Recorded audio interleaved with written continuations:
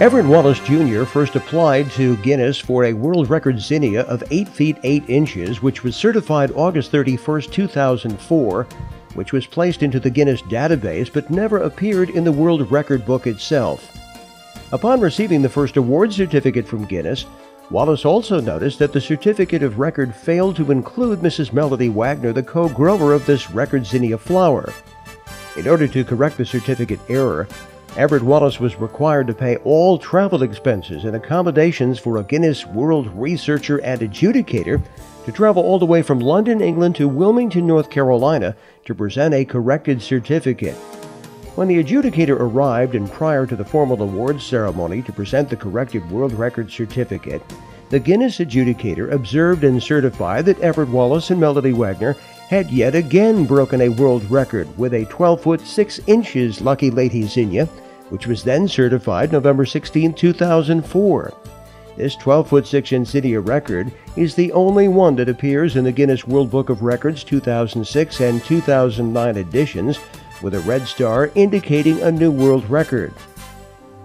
News coverage of the Guinness official presenting the certificate to Everett Wallace and Melody Wagner for their earlier 8 foot 8 accomplishment was then incorrectly reported in the news by the Guinness official as a newer 12 foot 6 record. 4 years later, on October 23, 2008, Everett Wallace Jr. and Melody Wagner again broke the Guinness World Record by certifying a 12 foot 8 inch Zinnia from Wallace's 65-year-old seed stock known as My Lucky Ladies, passed down a generation from his belated mother. The 12 foot 8 record was entered into the Guinness Record Computer database. As of August 2009, Everett Wallace Jr. and Melody Wagner have yet to receive a certificate for their latest record of 12 foot 8, nearly a year after the certification was made by Guinness, and despite repeated attempts to contact the Guinness World Book of Records U.S. offices in New York, which has failed to respond. Wallace and Wagner want their 12 foot 8 certificate that they have rightfully earned, and they want the Guinness World Book of Records to correct and accurately report on all 3 world records they now hold for the world's tallest zinnias grown in Columbus County, Riegelwood, North Carolina. Hello, my name is Dalton Dockery, and I am County Extension Director in Bladen County. I work with NC State University and North Carolina A&T State University, and through those universities we provide services to growers. And today I'm here on behalf of Everett Wallace and his Lucky Zinnias. Several years ago I came out and took measurements when he was actually growing these zinnias to try to set the world record. And my purpose here today is for validity. He did receive 2 records, but he's challenging 2 other records that he should have gotten.